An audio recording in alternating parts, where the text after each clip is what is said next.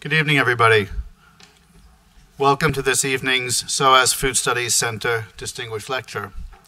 My name is Jacob Klein, and I'm the chair of the Food Studies Center. The center was established in 2007 to promote research and teaching in the field of food studies here at SOAS, and also to foster and facilitate links between SOAS and other individuals and institutions with an academic interest in this field. The center runs a weekly seminar series, convenes workshops and conferences, and oversees a master's program in the anthropology of food. Each year, the center invites a prominent figure in the world of food studies to deliver a distinguished lecture. Previous speakers in the series include Sydney Mintz, Suzanne Friedberg, Melissa Caldwell, James Scott, James L. Watson, Yotam Ottolenghi, and Amita Bhaviskar. Several of the previous distinguished lectures have been recorded and can be viewed via the SOAS Food Studies Center web pages and YouTube playlist. Tonight's lecture will also be recorded and made available to you online. Tonight's distinguished lecture has been made possible by the contributions of several people and institutions.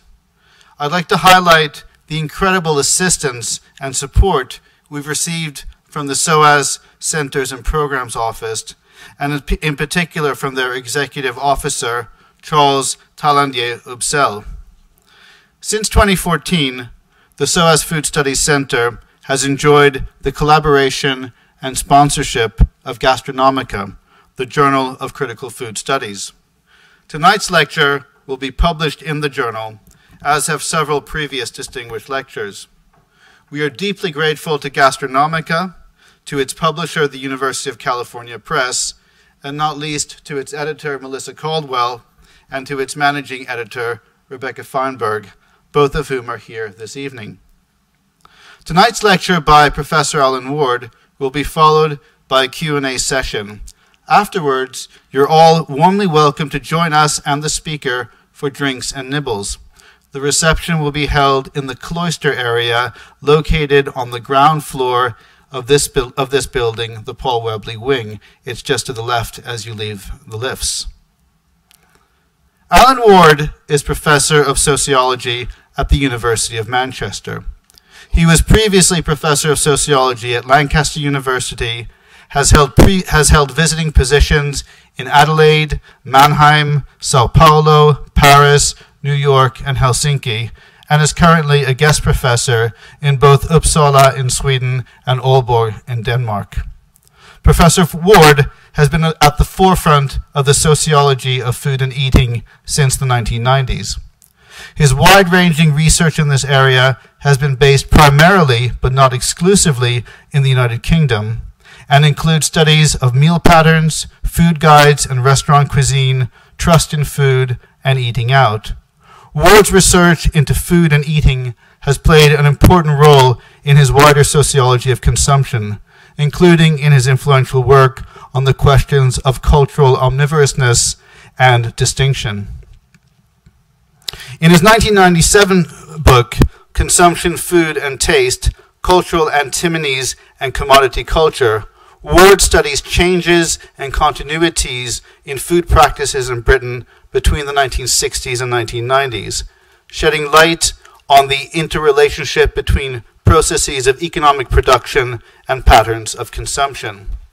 A subsequent book, Eating Out, Social Differentiation, Consumption and Pleasure, co-authored with Lydia Martins and published in 2000, presented us with a solid empirical study of eating out in the UK, based on both qualitative and quantitative research.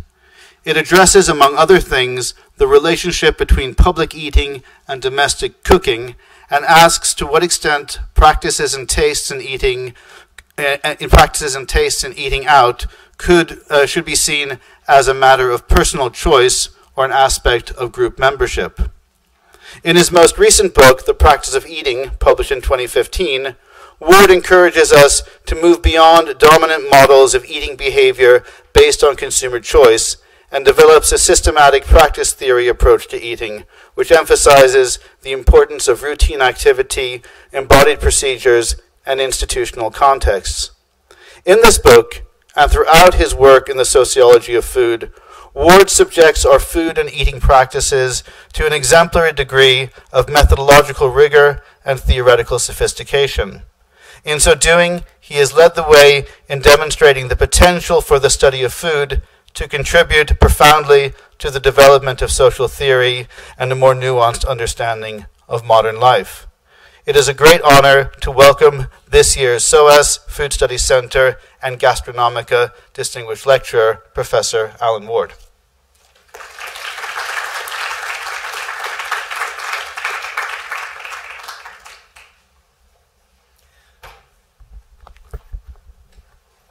I will sit. Thank you very much. You can hear me? That's going okay. Thank you very much for that kind introduction, and thank you for the invitation, and to Gastronomica for its sponsorship too. You'll notice the first not intentional mistake is that I come from the University of Manchester and not Universities of Manchester. I must have been looking the other way when I... Yeah. My knees are... Yeah. If I do that, so they can see what I'm doing, bring that here, and put my knees there.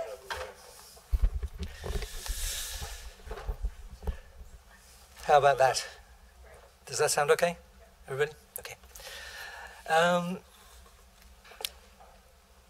So I'm going to talk to you about some research I've been doing over the last 3 years in the context of a wider sort of question about, does it make any difference whether people eat out as much as they do, or as more than they might have done in the past, which is the general framing for something that's rather more slightly narrower, which is that one. The research project I've been working on is a restudy of the one that Jacob mentioned from the 1990s, which was a study of eating out in the UK. So the study was repeated after 20 years, and it gives an opportunity to understand something about the rate, the nature, and the direction of change and stability. In the process, I will talk about some of the things that have changed, some of the things that have stayed the same. I will talk about restaurants and domestic hospitality, and a little bit about domestic food production. And I will try to point to the institutional and social causes of change in the process. You could ask why study eating out. I mean, certainly when I started doing it in the 1990s, people asked me that rather often, when it wasn't a particularly popular thing to think about and was thought to be a rather trivial form of consumption. Actually, the catering industry is very significant economic order. About more than 1 in 20 workers in Britain work in the catering sector, and currently over about a third of household food expenditure is spent outside, eating outside the home. DEFRA calculated that 1 meal in 6 in 2014 was being eaten outside the home. That includes your breakfast and your sandwich at lunch, which is not the topic of my research, which is more main meals in restaurant-like contexts. But nevertheless, it's an important activity. Seems to me it's something where there is a significant increased interest in the media, often without much solid evidence to discuss all those things that have changed enormously in the last 6 months. So I want to look at some of the evidence. Eating out doesn't get a particularly good press, I don't think. People are suspicious of it. Sometimes for good reasons, sometimes for probably less good reasons. People are worried about the intrusion of the market into private and domestic life, the process of commodification. Some people think that eating out is bad for the family meal, which they treasure enormously. People think it stops you cooking, which in one sense it does, but maybe not in general. It clearly is a form of laziness. I mean, you must know that when you go to a restaurant that you're being, not working. You're taking a convenient route out to things. The next one maybe, I'm not sure. I mean, in studies of consumption, there's a bit of a worry about people enjoying themselves. And there's plenty of evidence that when people eat out, they do actually enjoy themselves. People are concerned for the consequences for health. I should say all these things are things that interviewees have actually mentioned in an everyday echo of this sort of consideration of eating out. And eating out is not equally available to everybody, which is obviously a sociological point. So this is the book that Lydia Martins and I wrote in 2000, which was based on a study of eating out in 3 cities. I got the money courtesy of the funder at the bottom there, which is my research institute, to do the same study again. And with Jessica Paddock and Jennifer Willens, who are my co-authors on this work and doing much of the research, we have done the same study again. And that same study involves, in 2015, a survey of 1,100 people in London, Bristol and Preston. In May 2015, qualitative interviews, which Jess did, with some of the survey respondents. So, neat thing. At the end of the survey, we said, would you be prepared to talk to us again about these kind of issues? And it's certainly the best way of getting a sample of qualitative interviewees that you could possibly imagine. So about half the people said they would talk to us again. So we have evidence on 31 people of both their survey responses and an in-depth interview of an hour or two. And we've done a reanalysis of the 1995 material to harmonise the data in the survey. The qualitative interviews were done in a slightly different way. In 1995, we didn't actually know whether people would be able to tell us anything about eating out, whether they could remember where they'd been or whatever. So we did the qualitative interviews first to see what we could put into a survey. In 2015, we didn't need to do that because we produced a basically, as near as possible, identical survey, and we interviewed people afterwards to pursue some of the things that the survey chucked up. I want to talk about kind of 4 sorts of trends, things that we can find in the data when we compare 1995 to 2015. And I want to argue that these are some of the important features of eating out in 2015. That there's a process of normalisation associated with commodification, that there is some impact on eating at home, that we can see some interesting effects of the diffusion of tastes from global cuisines, and that there are inequalities of access to eating out which have significant social consequences. So the first point is about the normalisation of eating out. Now, almost everybody in the UK eats out on commercial premises. Only 6% don't. One of the arguments of the first book was that eating out has become a recreational activity. It's not something that you just do because you have to. People do that, of course, but that actually it has become something that people look forward to, people plan, people want to do. Let me just show that slide. The frequency of eating out hasn't increased very much. This is questions about main meals, and this is the answer to a question about how often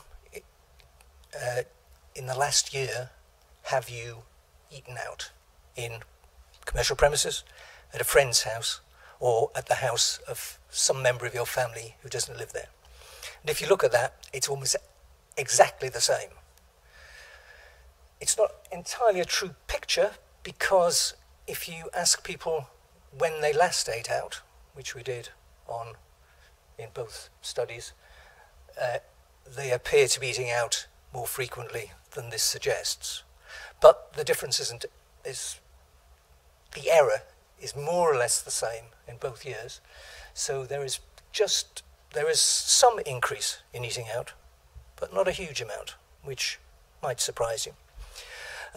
There's a marginal increase in eating out with friends. It's the most significant change in that table. And it's a significant proportion of household expenditure. I've made the expenditure point before. About a third of household expenditure on food is on eating out. It was 27% in 1995. It was only 10% in 1960. So this is where Britons are spending money at an increasing rate. And quite a lot of that is on main meals in cafes and restaurants. Who eats out frequently?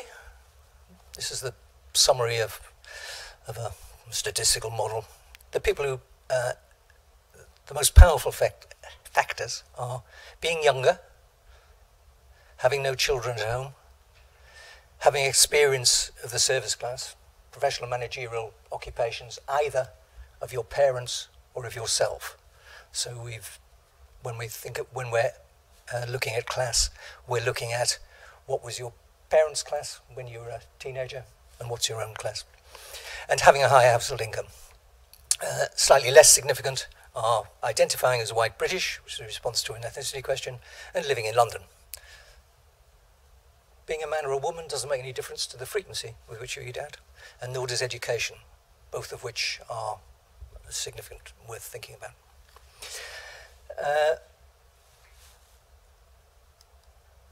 We think that there is a process of eating out becoming more normal. One of the things that seems to have changed is people's attitudes towards the activity of being in a restaurant. So people are now, we asked the same 25 attitude questions in 1995 and 2015. People are happier to have children in a restaurant when they're eating out. The question is, well, do you like eating out in restaurants where there are children? Quite a lot of people don't, and more people didn't in 1995 than they do in 2015. People feel that they're less on show when they're in a restaurant. So these are the words of the question. Disliking eating out alone. I mean, most people don't want to eat out alone in a restaurant. Still not a very high proportion of people in restaurants are alone. But people are less disconcerted about it in 2015 than they were. There's a greater tolerance of formality. We asked a question about how do you feel in restaurants that are stuffy and formal, and people are happier in them in 2015 than they were in 1995. And there's a decline in the number of people who will say that they want to eat out more often than they currently do. So this is the nature of the kind of questions I've just been relating to. Do you agree or disagree a lot or a little with a proposition like, I would like to eat out more often than I do now? And a third of people strongly agreed with that in 1995, but only a seventh in 2015. So there's sort of sense that eating out is becoming a little bit more special, a little bit less special, a little bit more casual, a little bit, people have got used to it. And I think one of the key things that's happened is that there were a lot of people in 1995 who had never been used to going to restaurants, and their children didn't. I mean, take at my age, I didn't get taken to restaurants by my parents, nor did any of my friends, as far as I know. By the 1990s, people were taking their kids to restaurants, and you get a generation or new generations of people who are used to an activity which actually was just uncomfortable for people in the 1950s, 60s, 70s. People were intimidated by the waiters and intimidated by the white cloths. There was a different sense of the experience of eating out. And this argument is, again, supported by the sort of occasions that people are going out. These are reasons for the last meal out. And what you can see there is a decline in those going out for a special occasion.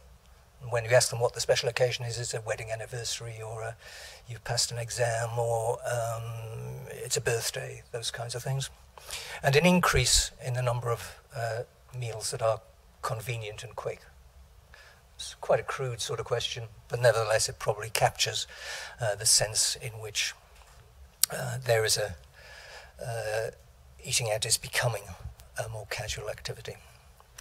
And this argument about casualisation is supported by quite a lot of other evidence. So twice as many people are eating out alone than they were 20 years before. Companions, the people at the table, are more or less the same. So some things stay the same, some things change. Special occasions decline. The last occasion was more recent, fewer days ago in 2015. Fewer Saturdays and more midweek days. People are less likely to dress up. They're more likely to make a decision to eat out themselves. So, did you make the decision to go out? Many more people said I did in 2015 than in 1995. The time between deciding to go there and going has got shorter. All things that suggest that it's an easier decision to make, an easier activity. More people eat the same dish at home as they eat in a restaurant, which is also a sense that people are eating something that's less special, less distinctive. Here are a couple of the things that I find quite strikingly strong. So the number of courses that people had in a restaurant in 2015 is much less than it was in 1995. So I can't actually see the number, but so 3 or more courses in the restaurant was the case for a third of people in 95, but only 22% in 2015. How long it takes is even more striking, I think. So, did the meal last less than an hour? Increase of 15 percentage points. 2 or 3 hours or longer? A drop of 18% of occasions. So people are going out and eating rather quickly, one suspects. But again, indicating that there is a change in the nature of the experience. And that shows up in a question about, did you enjoy yourself? And the first thing to say about did you enjoy yourself is that people find eating out enormously enjoyable. So you have a question which says, did you like it a lot, a little, neither here nor there, dislike it a lot. Hardly anybody dislikes any aspect of it. They don't say dislike. But the real enthusiasm with it has fallen on commercial premises. So the food's not as good, the company's not as good, the decor's not as good, the service is getting really bad. The conversation is just the same. The overall experience has fallen a little bit. But if you compare that to going to somebody else's home, so a friend or kin, it's actually got better, and it's very, very good. So if you want to eat out, I suggest you get yourself an invitation to one of your friends rather than go to a restaurant. But again, an indication that the restaurant experience is getting a little flatter. Why might that be the case? People are becoming more used to commercial eating out. They're becoming more critical. They may be eating some of their meals in lower quality kinds of places. Probably the more establishments there are, I mean, the number of restaurants in the UK has increased significantly in the period.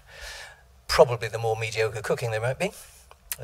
And probably if you're going to quick and convenient meals in casual restaurants, the service doesn't seem so wonderful. That's my first point. Second one, does this make any difference to domestic provision? A rider on this, I mean, the study is not about domestic provision, but we did ask questions about whether people ate yesterday with their family. And we asked them about the domestic division of labour in the household. Quite a lot of questions about that to get at cooking and laying the table and those kinds of things. The domestic division of labour is doing exactly the same as other studies have shown. It's getting a little bit more equal. Women still do far more than men do. Women are doing slightly less than they used to. Men are doing very slightly more than they did before. And our data shows that. It seems to me that is that to be attributed in some way? Sorry, does eating out in a restaurant or eating out in restaurants relatively regularly and being comfortable at it make any difference to how you organise your domestic arrangements? I suspect not, and the argument, one of the central arguments is that eating out in restaurants doesn't make that much difference in the end. But in the process, we do find some changes in the way in which households are organising there. One thing that's changed is that the number of people who said, we asked, a key question is, tell me about your last meal in a restaurant. All 1,100 people reported everything they ate, who they went with, how long it took, whether they went on the bus, whole set of questions about that. And one of the questions is who was there. And interestingly, the company family has declined a little bit. I mean, one of the arguments of the first book was that eating out in restaurants is pretty good for families generally, because most people eat out with their family, with their partner, with their kids, with their parents or whatever. But that seems to be declining a little bit.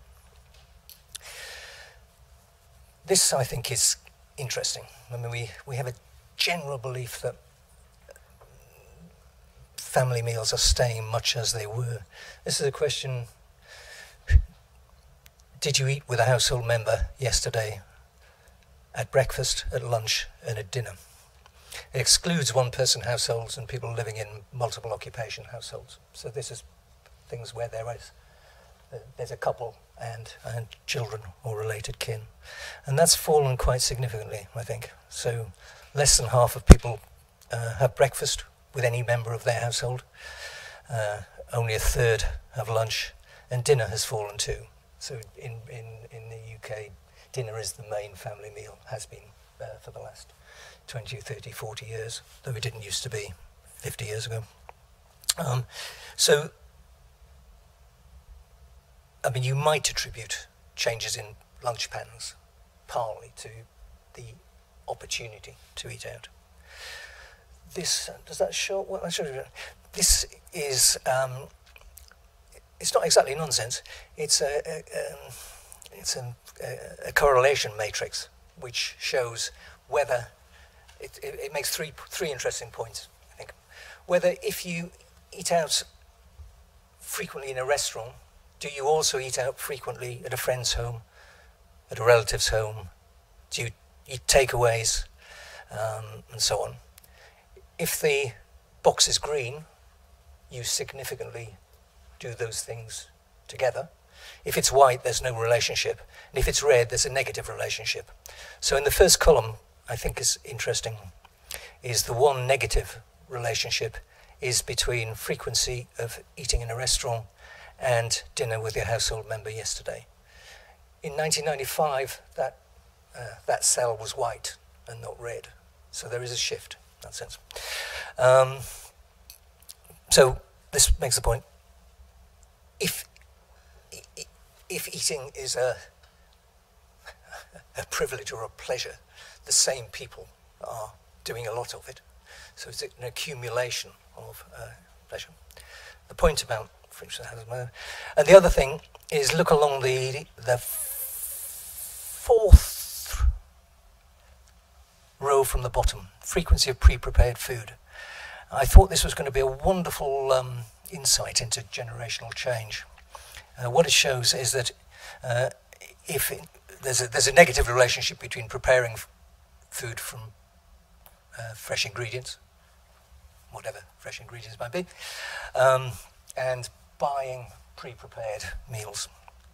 And there is a strong negative relationship between frequency of prepared food, eating lots of takeaways, interest in cooking, making packed lunches, and I thought that maybe there was a significant difference between preparing food at home and using pre-prepared foods, preparing from fresh, I should say. It turns out that it's people living alone and men and the white British who are using pre-prepared foods, and there is no age, generation difference there. So I'm very disappointed by that. So, conclusion of this part, eating in restaurants does reduce domestic labour overall, but it seems to me that other innovations like takeaway meals and cook chill supermarket dishes are far more significant in terms of effects on domestic labour. There is no positive indication in the qualitative material or the quantitative material of any sort of decline in the ideal of eating with your family, but I think the frequency of eating breakfast and lunch, but also dinner with family members, is apparently pretty low and diminishing. So there's something to be thought about there. Third trend I want to talk about is the diffusion of global tastes, or the allure of variety. There is no doubt that there is a greater availability of cuisines from across the world in the commercial sector, and that people are engaging with those cuisines more frequently. In the past, we've tended to talk about foreign. It's very difficult to find a term that kind of covers all the things that are not native British or French, and then everything else. So typically everything else was called ethnic until relatively recently. That's pretty misleading and problematic, I think, but struggling to find a different term. At the moment, we're using foreign and uncommon and various sorts of words to get at the fact that there are tastes for particular kinds of cuisines that have emerged in recent years. The effect of globalisation is to increase aesthetic appreciation and adventurousness, I think. And it's clear that people think quite a lot about the culinary origins of the food that they're eating in when they're in a restaurant. These are the questions that we asked about the type of cuisine style of the restaurant that you ate your last main meal at on the last occasion. And they're a list of things that we thought, I mean, you can't ask about every cuisine in the world, so we asked about the ones that we thought might be most prominent and significant. This shows two things. It shows whether people had visited such a place in the last year, which is the black line, or whether the last occasion was in such a place.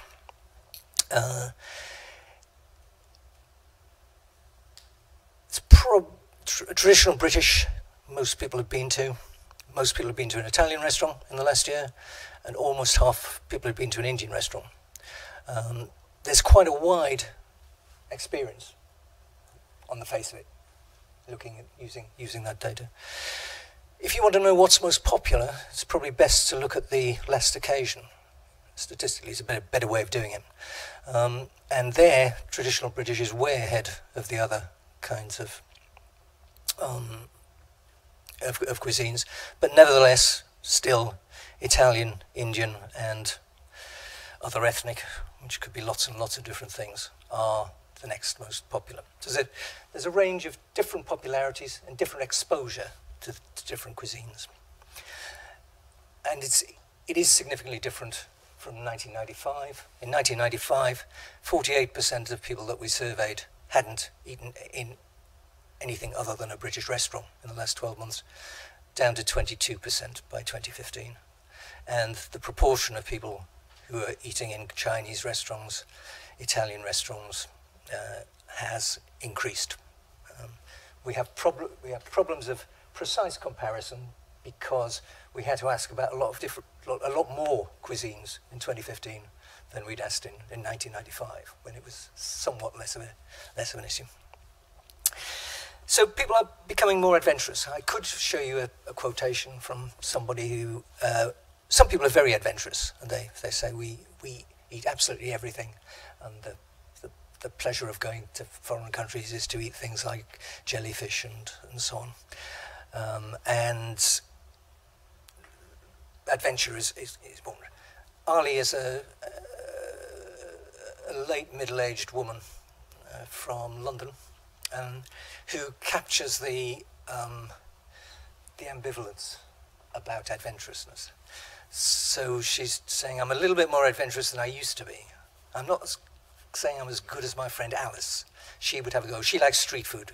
Have you seen them on the television when they walk and they cook the food in front of them? And I'm like, I don't know what that is they're cooking. Is it starlings or what is it? I'm sure it wouldn't hurt you. It's up here rather than here. So I've got better. I will try things like dim sum. We went to a dim sum restaurant. We tried all sorts of different flavours. Even Alice said, I don't like this. Don't want to do them. Others were fine, and she liked shrimp and crab and chicken, whereas I don't know what's in the food. The first time I ever went to Hong Kong, we ended up in a burger bar because I said to Pam, I must never tell anybody this because they'd be horrified. But it was the only place where we recognised the food.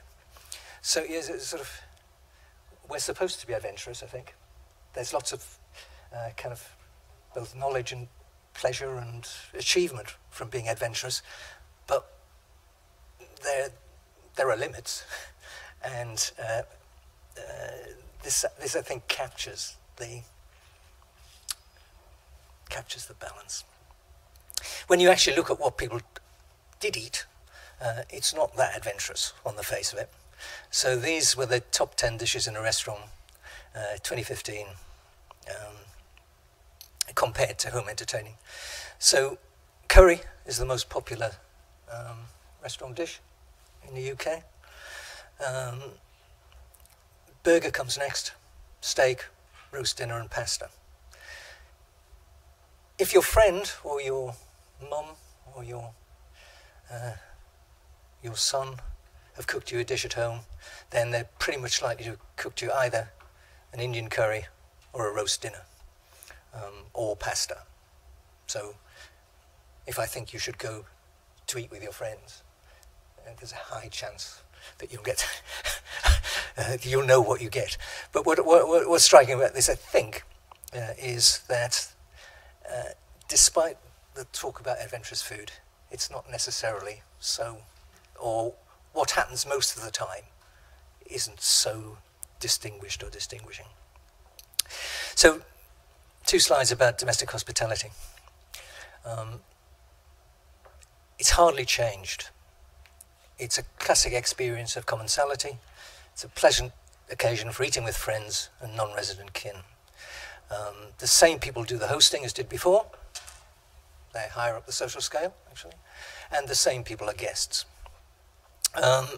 What has changed is that events are shorter and that more meals given to you by your friends will have one course rather than more courses. And there's some decline in formality. In 1995 we thought the dinner party was on its way out. It's not much worse than it was then, but it's still on its way out. One of the differences that's interesting, I think, is what sort of a present do you take to your host? present that's increased significantly is taking something to eat. This rather divides our interviewees. Some of them say, fancy going out to dinner, being invited out to dinner and being told to take the pudding with you. Other people think it's become part of the convention of doing collective, networked, arranged activities. But it changes the pattern of reciprocity, which is very important. Again, are people adventurous at home? We've seen a little bit about the what's served at home. These are a couple of women in their 40s. One of them makes her mum tea. Her mum lives somewhere else, 3 nights a week, and cooks for her brother-in-law. And she basically cooks what she would cook at home anyway. It depends who's coming, what they're coming for, but it's ordinary domestic cooking. If it's a family get-together, this is Nicola, I serve something similar. She serves salmon en croûte almost every time, but it doesn't appear to be the same because it's accompanied by different kinds of vegetables and presented in different kinds of ways. So I change the sorts of bits that go around it. I do have set main courses. So being a guest in a domestic context is wonderful, but you're getting fairly ordinary kinds of foods, I think. Fourth trend is about variety and distinction, and about the uneven diffusion of tastes for different kinds of cuisine. The third question there from the official foodie handbook: what really matters? Wealth, health, or that the fish is not overcooked? What does it matter what you eat? I look at this in terms of a major thesis in cultural sociology, which is that your cultural preferences tell other people, well, tell yourself about who you are, and tell other people about who you are. And your tastes are recognized by other people, and sometimes they will reward you for them, and sometimes they will tell you off for not eating your broccoli, for instance, something like that. And these tastes and the rewards map onto a social hierarchy. It was argued in the middle of the 20th century that there was a division between high culture and popular culture, and that those of high socioeconomic status liked high culture, and those of lower social classes preferred popular culture. And one lot were called snobbish, and the other lot were called vulgar. In the later 20th century, it became clear that if you want to demonstrate your cultural competence and your good taste, you would include things in your repertoire which are both from high culture and from popular culture. There are now very few people who consume only high culture, and it's getting the balance right between classical music and rock music. Let's say a lot of the debate has been about music, or particular kinds of cuisines, which is what I'm going to take, which indicates social standing. So crossing boundaries is important, and the sociological concept that I'm sure you all know of cultural capital is what's at stake. If you have a lot of cultural capital, you can probably make friends with influential people, and you may be able to convert it into economic gain. If you're thought to have very poor taste and have very little cultural capital, people with power and influence won't want to have anything to do with you. So, and they may well think rather badly of you. It's the thesis of Pierre Bourdieu, which is current in, is extremely important in contemporary sociology and cultural studies. What can we learn from eating out in relation to the omnivore thesis? I've shown you this thing before. This is what I'm going to work on. It's the cuisine style eaten within the last year and on the last occasion. And what I want to look at is who goes to which kinds of restaurants to eat which kinds of foods. I think types of cuisine are socially marked, and the way in which they're combined, so the issue of boundary crossing, is a way of determining, in a sense, your good taste, and your good taste probably corresponds, or the hypothesis would be your good taste corresponds to your social position, to your income, particularly your education and your social class. And what the evidence shows is that some people eat in lots and lots and lots of types of restaurant, others eat in only one or two, and that they group into three sorts of blocks. So you ask, if you eat, if you've eaten last year in a traditional British restaurant, what other things would you be likely to have eaten in? And the answer is American, Italian, and Chinese. Another group of people have eaten in vegetarian, Thai, Japanese, other ethnic, and Indian restaurants. And a third group of people, these things just kind of pattern out, have eaten either modern British or French.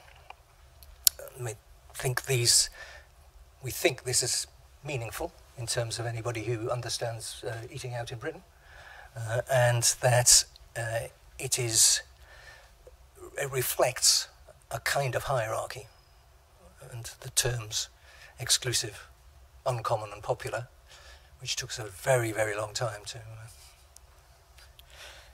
to work out that might be the best way of describing it, are dealt with by different people. So people have different experiences, and in order to look at this omnivore thesis, we've looked at some of the people who, 28% of people ate only in popular places. We've called that a restricted pattern of experience. The largest group of people had eaten in popular and uncommon, so they'd probably eaten, Indian and Japanese and British. Almost everybody's eaten British.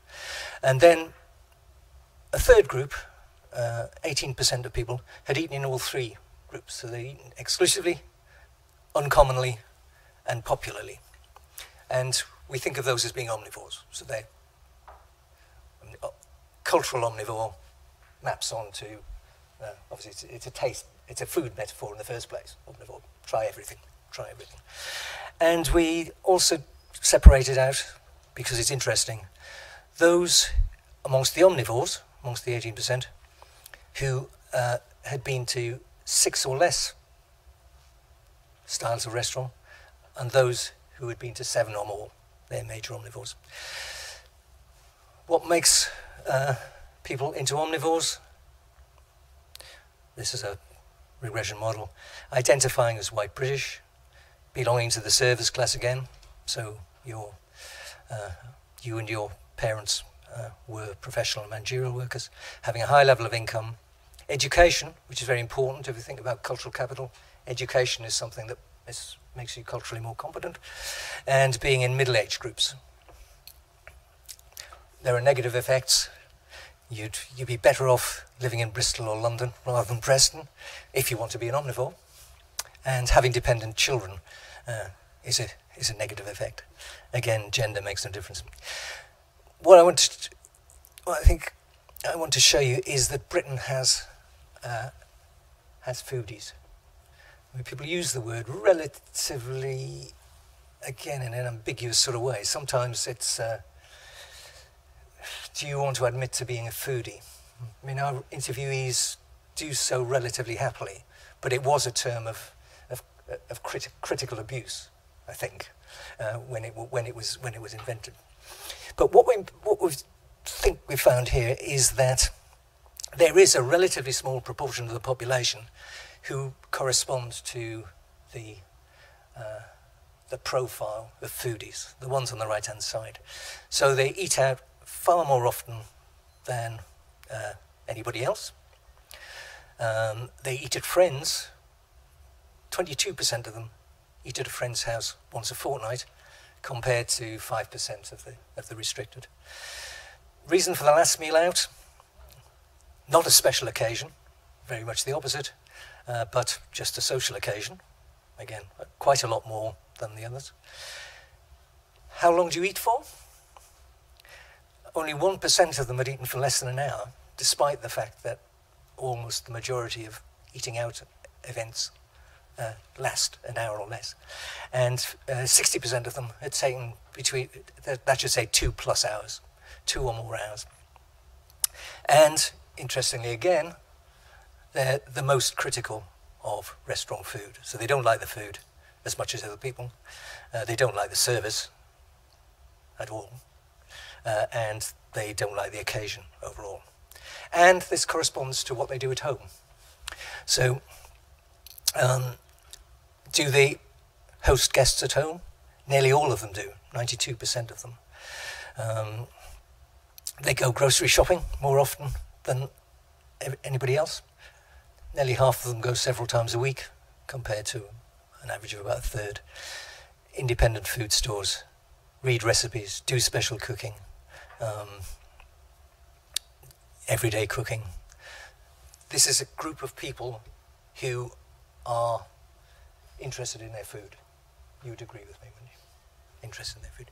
And the question really is, does this mean that they're simply food enthusiasts and food is a recreational activity that they enjoy, they know a lot about, they invest time and effort in? Or is it a demonstration of social distinction, of their social position relative to others? I think the fact that there are minor and major omnivores and that there are differences between them probably suggests that it's both, in fact. Some people are just crazy about food, and some of the interviewees would admit that that's the case. But at the same time, if you don't have this pattern of eating out, you're likely to have a different set of friends and a different set of connections. So I think you can display cultural capital and distinction through the things that you choose to eat and the restaurants you choose to go to, but you might also be through it. And I haven't got a very good example of a quotation. I mean, several people talked about themselves as being a bit of a foodie or foodies. This is somebody who has cooking competitions with their friends every now and again. A bit of a kind of master chef done in your own home.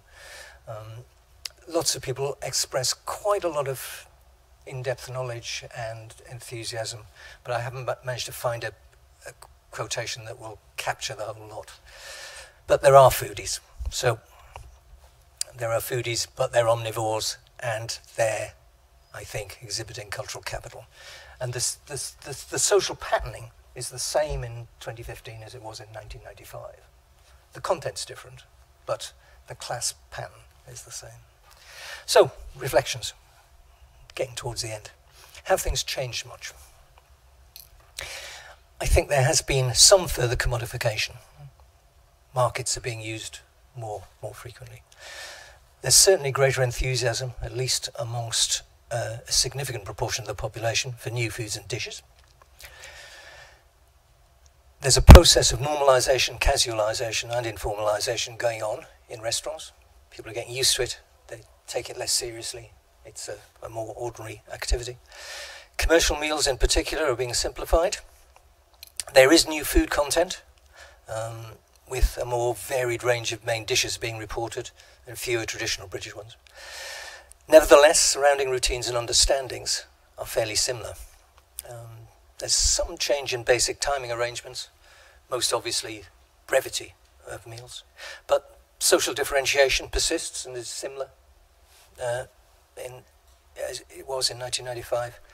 And one of the reasons for this is that, contrary to the average newspaper column, 20 years is a pretty short period to see culture change of any serious in any serious degree. I asked myself the question, has the growth of eating out made a difference to other ways of obtaining food and providing food? And our kind of considered conclusions are the following: that the spread of restaurants stimulates greater interest in food and in cooking and eating, introduces new foodstuffs and new concepts for dishes to a wide population, but it's probably not as important as cookbooks, holidays, migrants, or supermarket ready meals, which have more impact on what we now eat, or what we eat in 2015. There's a marginal decline in the frequency of family dinners, associated statistically with a slight increase in the number of meals eaten out, but eating out is still relatively infrequent. It's about once every 8 to 9 days. So it's not going to make that much difference. Again, I think changing domestic provision is more affected by takeaway. People have ritualized takeaway nights. Lots of people, most people eat takeaways. If you eat out in a restaurant a lot, you're likely to eat a lot of takeaways as well. It's part of the, it is more clearly part of British culinary culture in 2015 than it was in 1995, though people ate takeaways in 1995 too. Domestic hospitality hasn't changed much. So, I mean, I had thought that people would be, when they were entertaining their friends at home, feeding them the sorts of things that restaurant chefs and master chef kind of competitions might lead them to. But actually, that doesn't appear to be the case at all. And the same people are being hosts and guests. So there is a general adjustment to commodification overall, but the adjustments seem to me to be relatively marginal and not to be put down to the cause of the restaurant. Which leads me to some comforting thoughts about eating out. I think eating out is by no means as should be considered by no means as negatively as is often the case. So it gives you flexible and unimpeded access to cooked food. You can have a quick and convenient meal. It relieves burdens of obligatory domestic labour from women on some occasions. People like it very much, and they like it mostly because of the conversation and the company. I mean, it's a sociable activity, and the interviews make it absolutely clear that it's a social event, and you're with your friends and your mates and your family. It expands culinary horizons, and it's probably improved British cuisine to a significant degree. The role of chefs may be more through their effect on cookbooks than it is on people going to their restaurants. But that's part of a process of increasing public interest in cooking and eating, which I don't think is a bad thing. So, on the balance, I think the restaurant hasn't done too badly. It's a vector for making food seem more of an aesthetic than a functional form. Say people like it. Restaurants have improved, to judge from descriptions of what they were like in Britain in the 1950s, 60s and 70s. But change is still slow, and there's plenty of resistance to change, resistance to the kind of things that restaurants might add. I'm very aware that this is a study of 3 cities, of a small number of people in 3 cities in England, I should say beyond England, and whether what you might want to deduce about other locations, I'm not sure. I mean, you would probably say that many of the underlying institutional changes are ones that are happening certainly throughout Europe. I think Britain's more like the USA than Europe at the present time, partly because it has higher levels of individualisation, de-Britanisation and informalisation. Nowhere is that clearer than at lunch, which has now become a very asocial, antisocial kind of event. So Jennifer Willens has written a rather nice paper, one of my co-workers, on lunch. And I mean, people are doing things like going and sitting in their car to eat their sandwiches because they don't want to talk to people at work while they're eating. There's this, lunch is absolutely optional what you do. You can sit with people or not. You can bring your sandwiches, you can bring yesterday's leftovers, you can go to the shop, you can just go for a walk. It's a very kind of disorganized and deinstitutionalized meal, yet it's one of the three main meals in British life.